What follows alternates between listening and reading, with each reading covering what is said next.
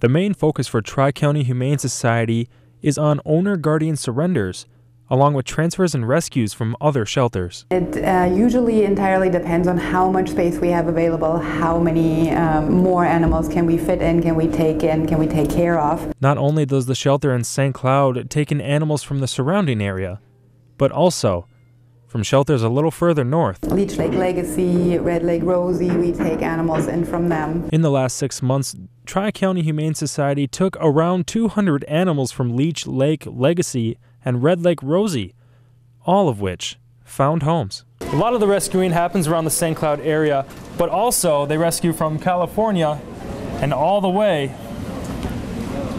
to India. Once the animals arrive to Tri-County Humane Society, they go through a series of examinations to make sure that they are healthy and ready for adoption.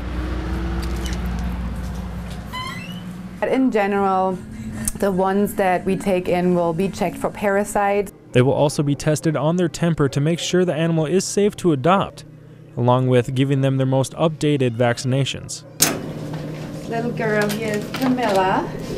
She came also from Leech Lake. She's about 4 months old, came in on the 25th, and hopefully is going home today. James Michael, UTVS News.